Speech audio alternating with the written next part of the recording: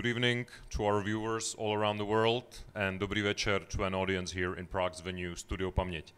Welcome to another episode of Stop, Look and Listen. This is our first event in 2023, and we're very honored to have Adam Kvasnica, Slovakian DJ and music collector, with his presentation Funky Africa. He'll be playing a couple of very vintage albums, so we decided to introduce a filter. Please support us on Patreon if you like it, and don't worry, English speakers, subtitles are coming. Enjoy.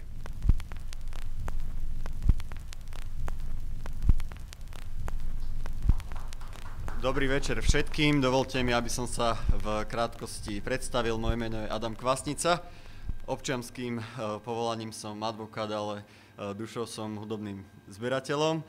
A chcem v prvom rade poďakovať chalanom z Memory Records Prague, že ma pozvali do dnešnej relácie Stop, Look and Listen do pražského štúdia Pamet. Rozmýšľal som, že akou hudbou vás dnes obohatím zo svojej hudobnej zbierky. Nakoľko už dlhé roky sa venujem hudobnému zberateľstvu, zbieram hlavne jazz, funk, filmovú hudbu, ale aj world music, a to hudbu z Japonska, Číny a Brazílie, Kuby, ale aj hudbu z bývalých krajín Sovietskeho zväzu atď.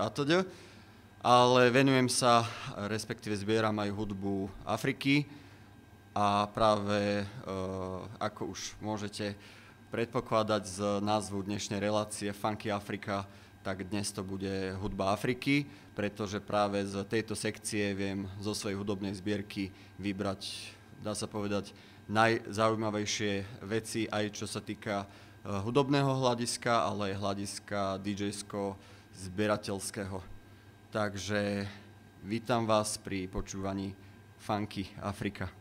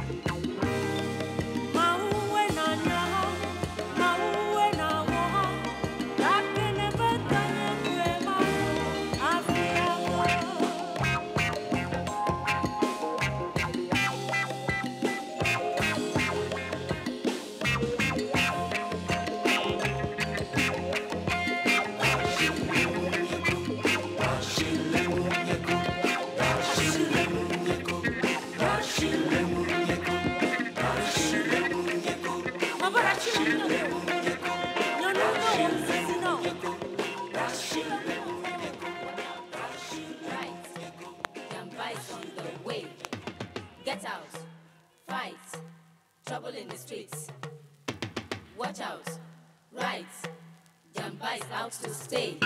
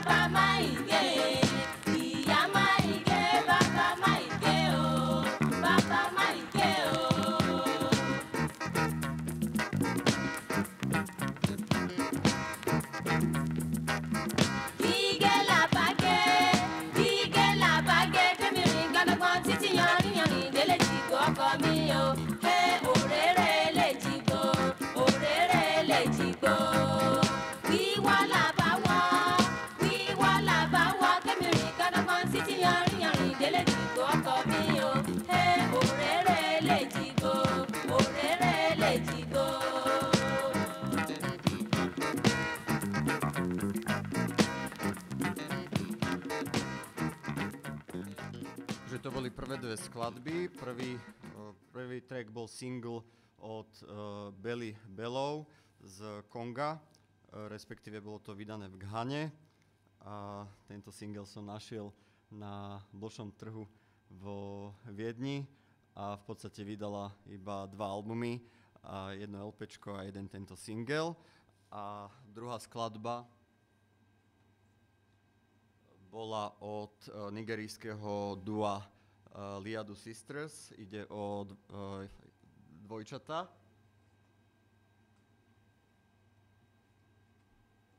A môžeme vidieť aj na tomto albume, že s archiváciou v afrických krajinách to nie je zrovna najlepšie, pretože v podstate toto tvorí nielen cenu, ale dopyt po tých afrických platniach. Pretože čo sa týka afrických platní, tak sa tam stretávajú práve tie faktory, ktoré vystreľujú hodnotu a teda cenu tých platní nahor. A to je jednak to, že tá hudba je výborná, že je po nej veľký dopyt, že sa nezachovalo veľa vydaní v dobrých stavoch. A potom, keď sa objaví nejaká platňa v lepšom stave a zberatelia ako ja čakajú, tak to vystrelí tú cenu nahor, ale niekedy má človek šťastie. Respektíve šťastie, keď investuje do toho ten čas, tak štatisticky by mal naraziť aj na takúto platňu, síce s rozkusaným obalom, ale za lepšiu cenu. Takže to bolo Liadu Sisters a dnes si budeme hrať viacero žánrov africkej hudby. Budem hrať aj nejaký africký folklór, zahrám taký tanečný štýl africkej hudby, ktorý sa volá High Life, potom budem hrať hudbu, ktorá sa žánrovo označuje ako sukus. To je vlastne rumba, ktorá má základ v krajine Kongo. Potom budem hrať afrobeat, nejakých priekopníkov afrobeatu ako Fela Kuti, čo je vlastne žáner, ktorý mixuje vplyv africkej hudby s americkým jazzom, soulom a funkom. Potom zahrám aj nejaké novšie veci, či už elektronické, alebo nejaký afrobeat od interpretov, ktorí napriek tomu, že tie dosky vydávajú teraz v súčasnosti, tak zostali verní zvuku afrobeatu. Ďalšiu skladbu som vybral od môjho obľúbeného zoskupenia African Brothers Band International a poviem vám o nich neskôr, ale majú na konte asi, no nechcem klamať, ale myslím si, že je 50 LPčiek a zhruba 300 singlov a ospravedlňujem sa, ak nebude všetko v ideálnych stavoch, ale tie africké platne niekedy ťažké zohnať, nielen teda obal v lepšom stave, ale aj tú platňu, takže bude to nejaké sem tam aj VG, keď niekto zbiera platne, tak bude vedieť, že to znamená very good, takže tie platne majú trošku vlásočníc.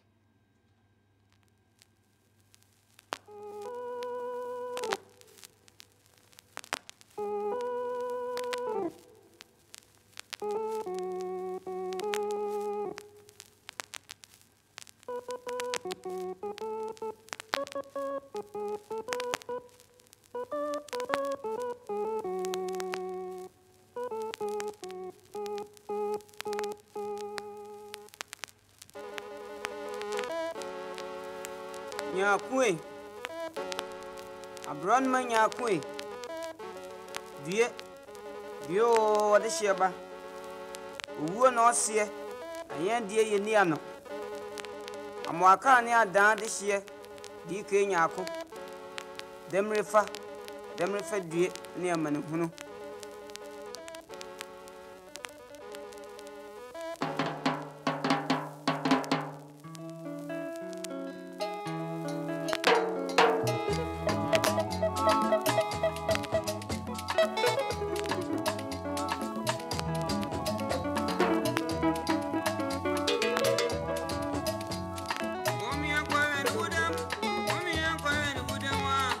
Di Kenya,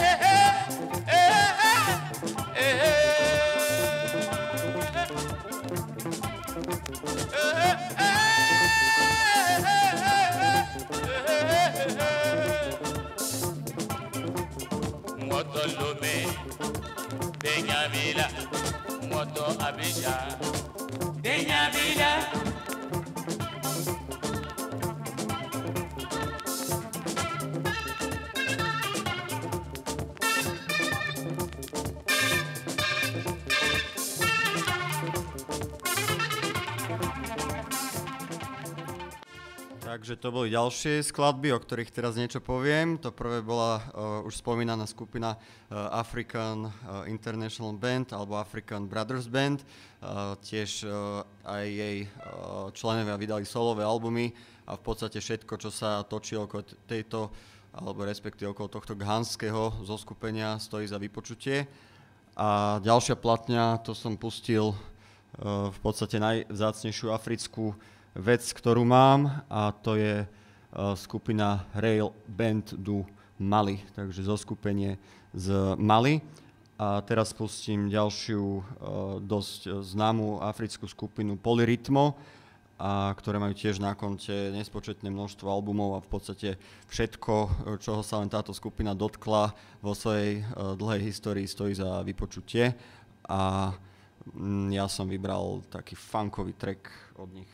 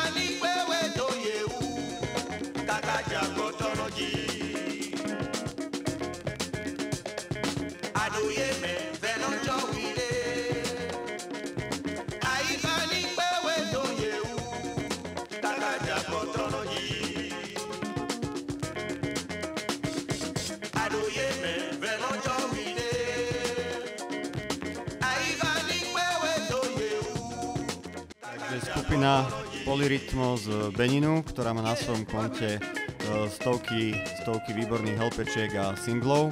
A ďalšiu vec, ktorú pustím, tak táto bude od senegalskej skupiny orchestra Baobab. A predtým, ako som išiel do Prahy, tak som si celú svoju zbierku, ktorá predstavuje bohužiaľ asi 12 000 platní, musel trikrát celú prejsť, lebo veľmi som chcel túto dosku so sebou zobrať.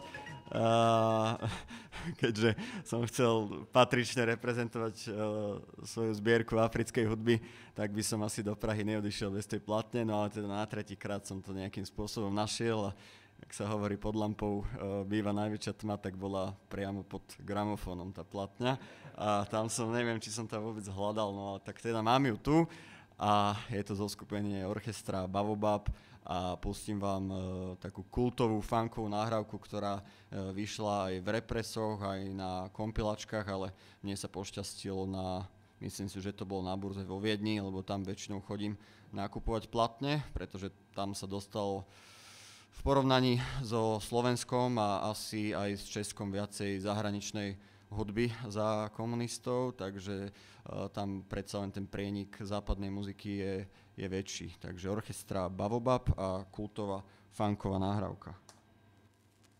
Hey,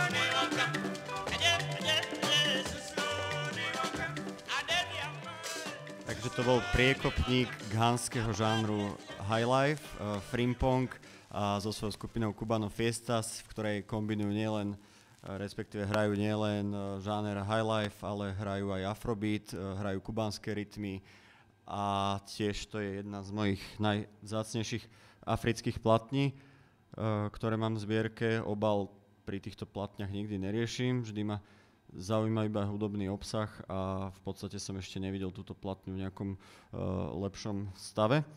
A teraz zahrám dve popredné mená etiópskej hudby, a to Mulatu Astatkeho a Heilu Mergiu.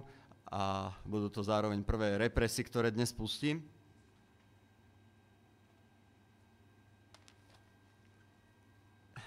Tieto. A v podstate etiópska hudba je z nejakého dôvodu na platniach nezohnateľná a zaujímavosťou je, že sa v takých rozumnejších cenách dá zohnať iba na blošákoch v Sudáne, pretože etiópsko-sudanské vzťahy sú nejakým spôsobom tak vyhrotené, že ľudia v Sudáne nemajú záujem o etiópsku hudbu. A keď sa snažím kúpiť prvé presy, dajme tomu na eBay alebo niekde na internete, tak buď sú tie platne bez obalov, alebo sú tam teda single bez obalov, LPčka vôbec. A zaujímavé je, že naozaj existuje veľmi veľká kúpna sila a bohužiaľ aj kúpna cena na tieto platne, pretože vždy sa to vyhrotí, ja neviem, že single sa predá za 200 € a LPčko sa predá za 800 a dokonca tieto mám v represoch, lebo toto sa predalo naposledy za 2000 €, prvé vydanie, a Mulatu Astatke sa predal za 1000 €, takže toto sú také 15-eurové náhrady, ale nemyslím si, že to má až tak zlý zvuk, aj keď originál som nikdy nepočul a pravdepodobne za platňu toľko ani nikdy nebudem ochotný zaplatiť, tak sa presvedčte sami, že či je zvuk v poriadku pri tomto represe. Mulatu Astatke.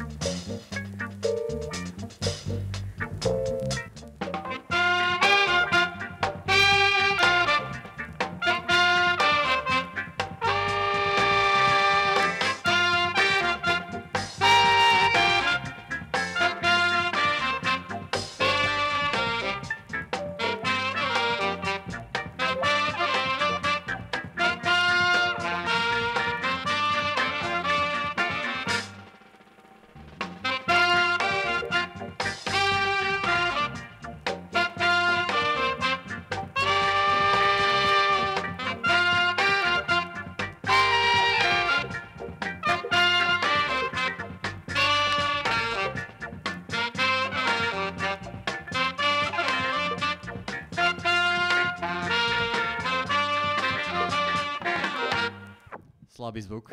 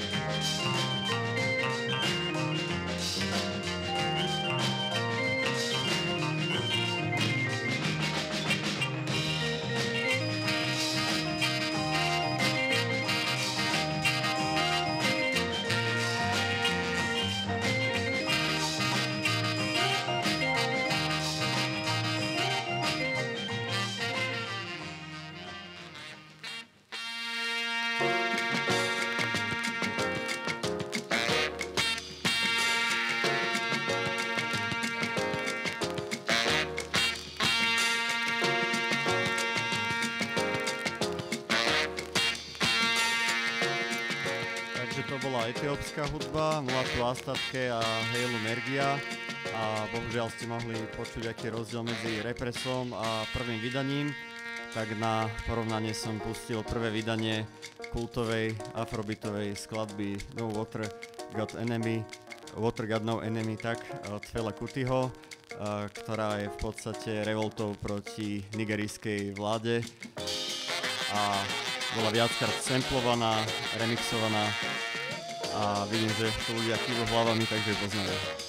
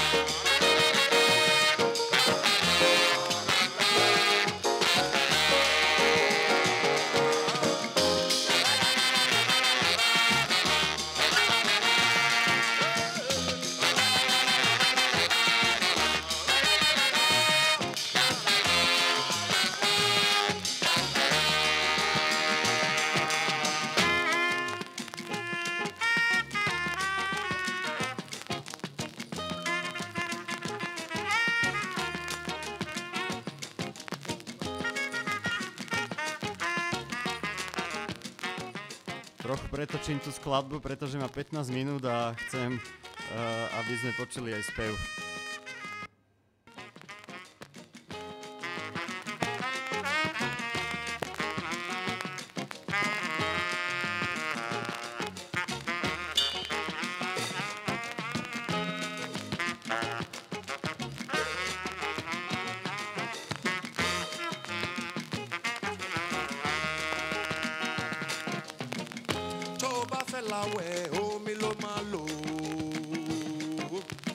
If you want go wash, now what are you go use? Toba fesebe o milo malo. If you want cook soup, now what are you go use?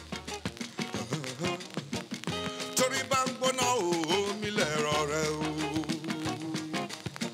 If your head is hot, now what are kukulam? Tomo bandagba o milo malo.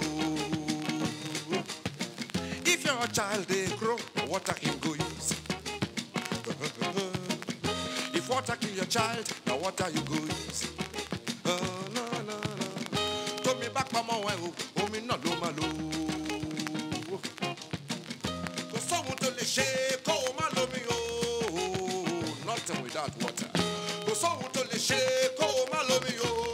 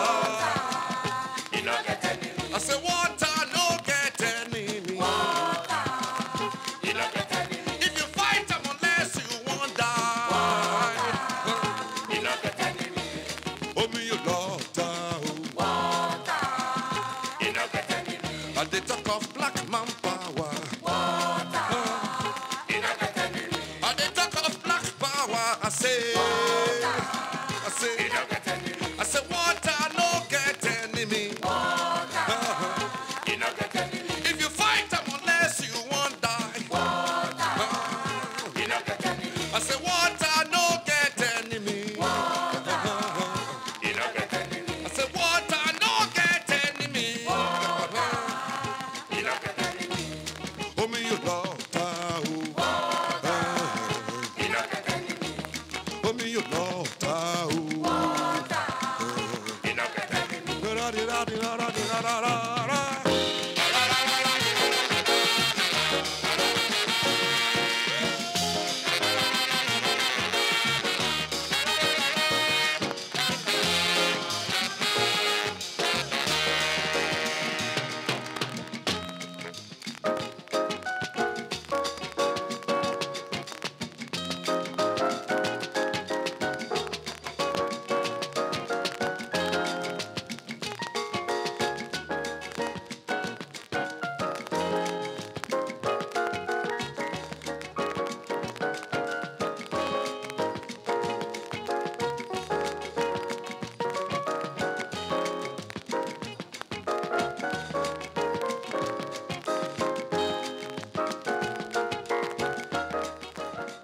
Teraz ďalšia tanečná vec zo skupenia, ktoré sa volá Bazare Pablo Nassima Orchestra a poznám to od Gilesa Petersona, ktorého sledujem a ten hral v relácii skladbu Nassima a kvôli tomu som si musel zohnať túto skladbu a túto platňu.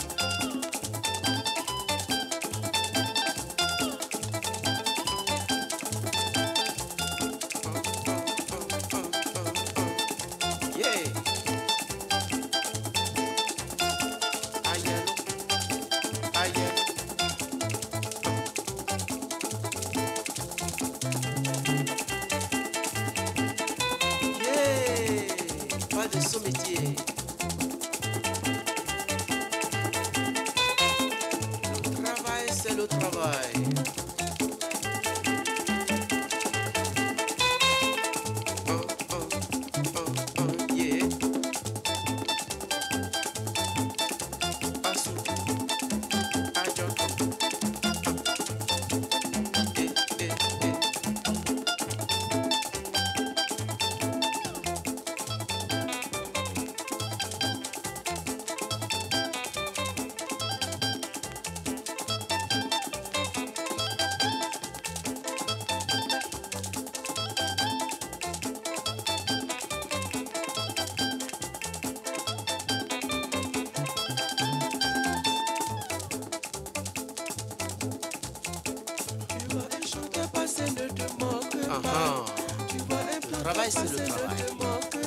Voici le lobby.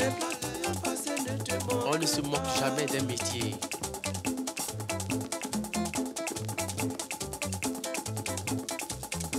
Tu vois un chanteur passer, ne te moque pas. Tu vois un chanteur passer, ne te moque pas. Tu vois un chanteur passer, ne te moque pas. Tu vois un balayeur passer, ne te moque pas.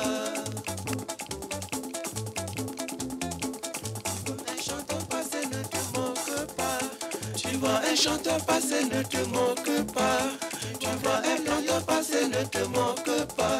Tu vois un balayeur passer, ne te moque pas.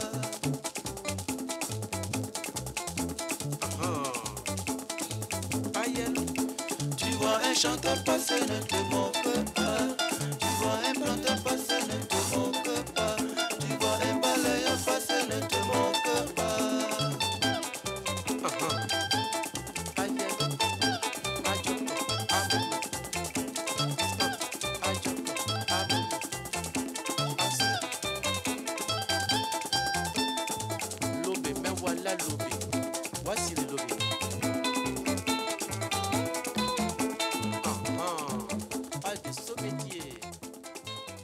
Takže to je tanečná hudba z pobrežia Slonoviny a budem tie pesničky trošku rýchlejšie prepínať, pretože by som vám chcel toho pustiť čo najviac. A teraz ďalšie bude nigerijský funk, ktorý som vyhrabal na Bošaku za 5 € od Sony Okosunusa a v podstate ma iba jedna skladba na tom albume zaujala, ale myslím si, že stojí za to.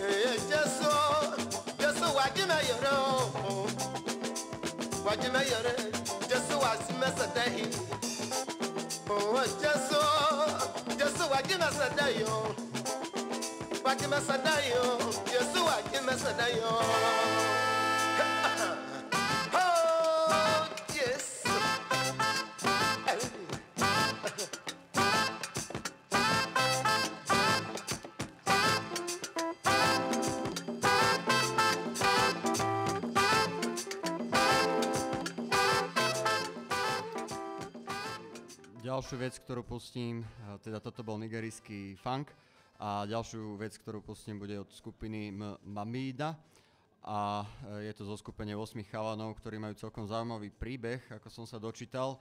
V 70. rokoch pri výlete do Talianska našli na smetisku 8 hudobných nástrojov a dali dokopy skupinu a v roku 1976 robili skupinu predskokanou Jamesovi Brownovi, čo je celkom zaujímavý vývoj, nečakaný. Africké disco.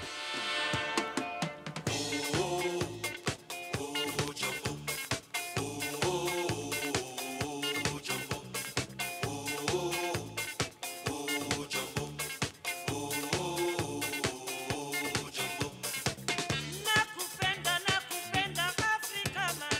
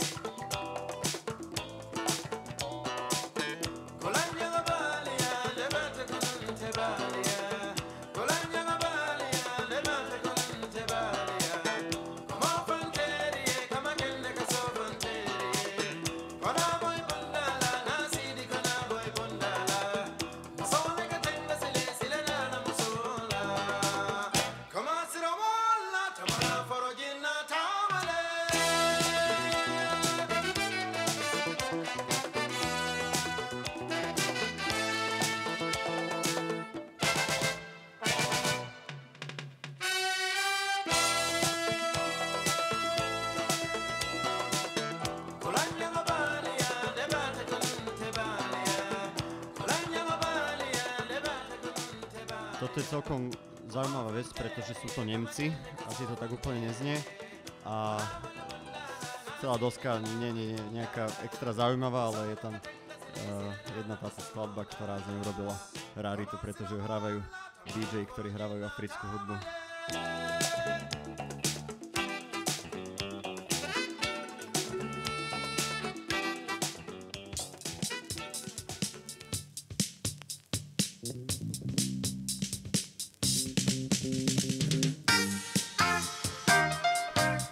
Toto je single z Guadalupe.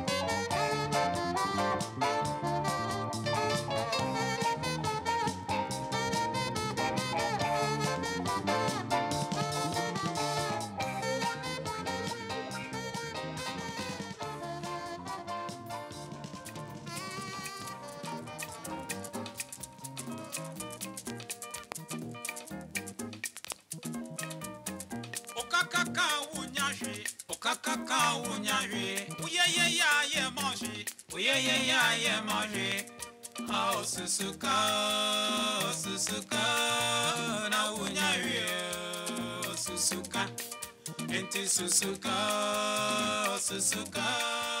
A toto je taký kultový highlight z Nigérie.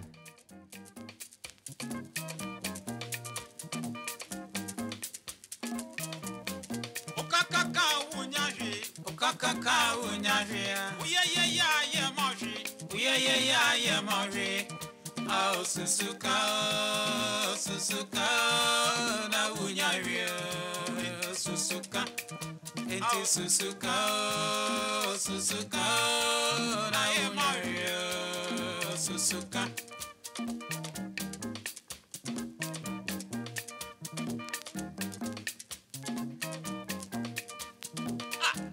Kurani say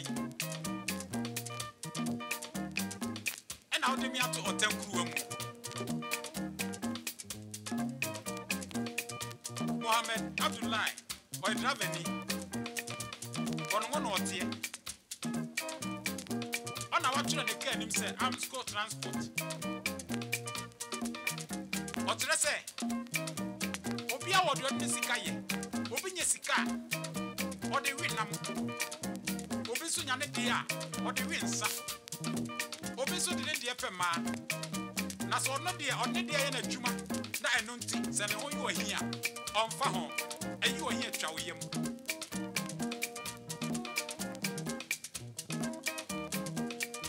eti mi wasem and how dia bokashra we dey train crop for sui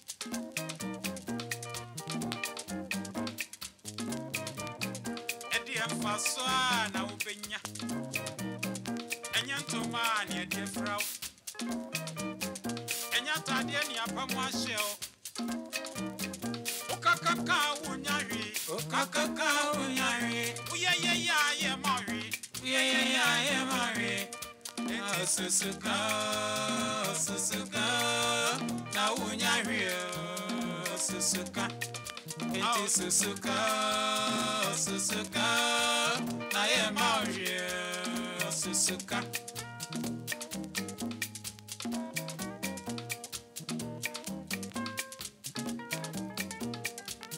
Bifi abaifo Rene ya me Yesa me Amama bra boy me pasa Nedi emfaso na mubenya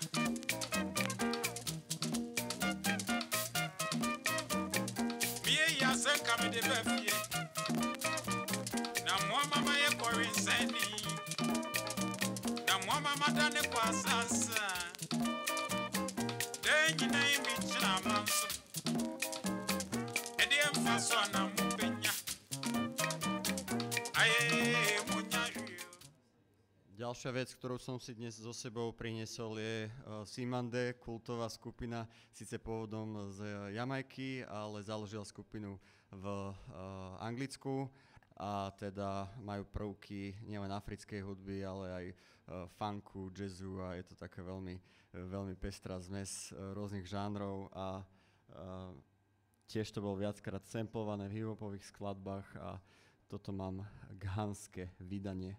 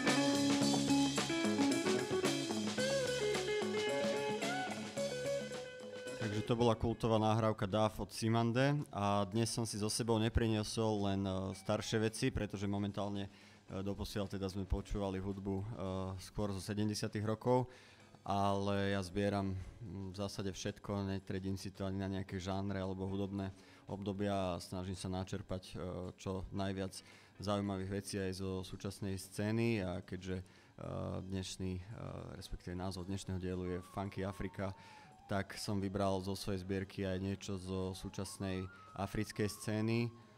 Lepšie povedané, vybral som nejaké platne hudobníkov, ktorí sú šmrcnutí africkou hudbou a prvý bude človek, ktorý má umelecké meno Abase a vlastným menom Bognár a je z Maďarska a vydal minulý rok vynikajúcu dosku, kde je veľa aj brazilskej hudby, ale aj africkej.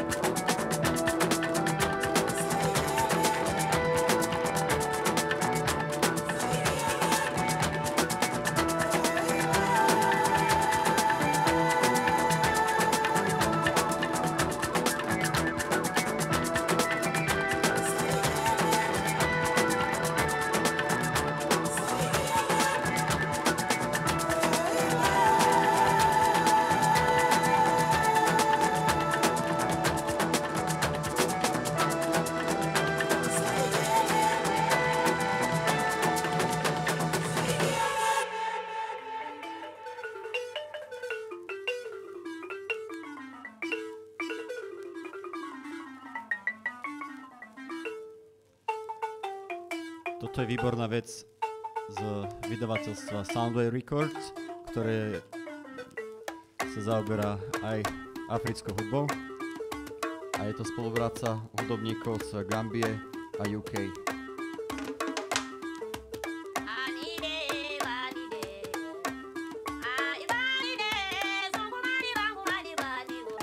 Súčasná africká elektronika.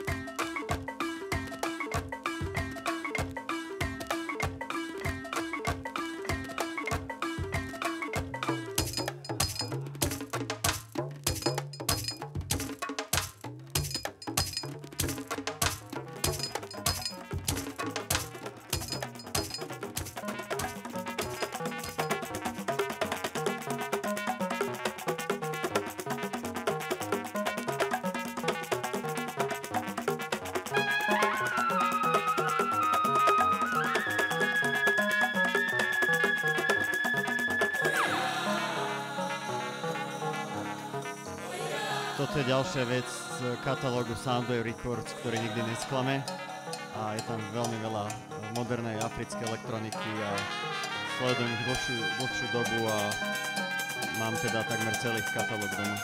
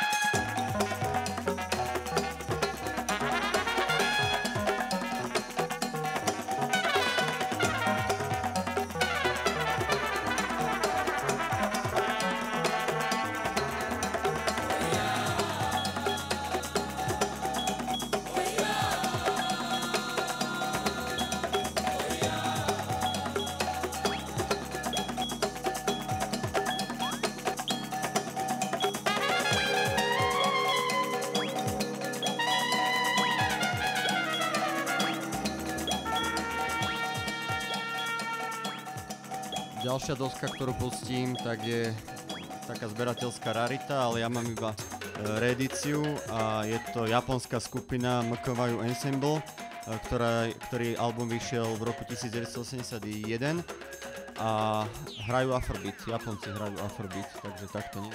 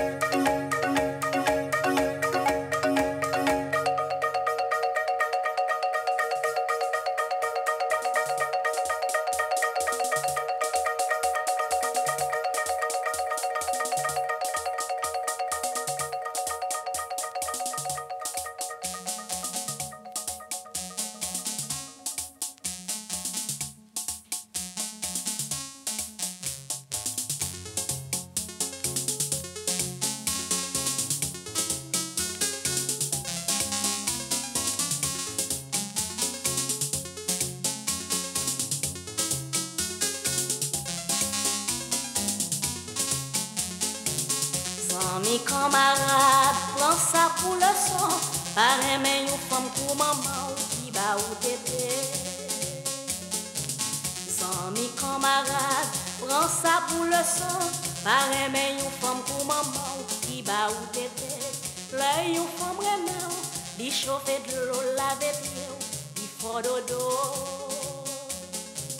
Mais là, le paraît, il mettait la terre, s'ouvre les lois, enragé, même mettait la terre, s'ouvre les lois, débordé, même mettait la terre, s'ouvre les lois, enragé, même mettait la terre, s'ouvre les lois.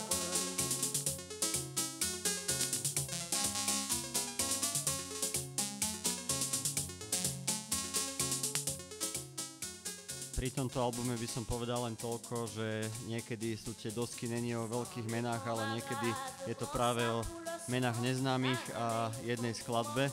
A k tomuto som prišiel tak, že mi jednoducho prišiel zaujímavý obal a prepočul som to a na začiatku, respektíve na prvej strane takáto zaujímavá elektronická skladba zo 70. rokov z Guadalupu.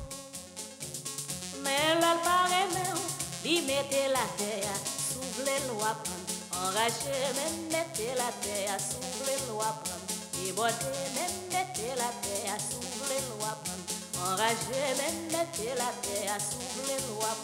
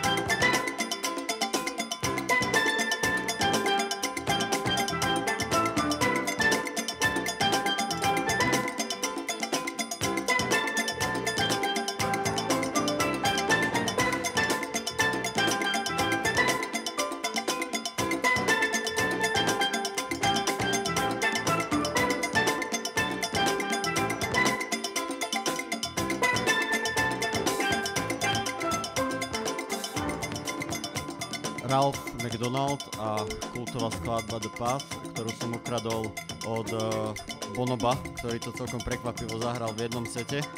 A Bonobo je jeden z mojich najobľúbenejších DJ vôbec a týmto ma veľmi, veľmi prekvapil. A ďalšia vec, ktorú pustím, je z tohto albumu a je to nemecký jazz, album Niagara, aj skupina Niagara.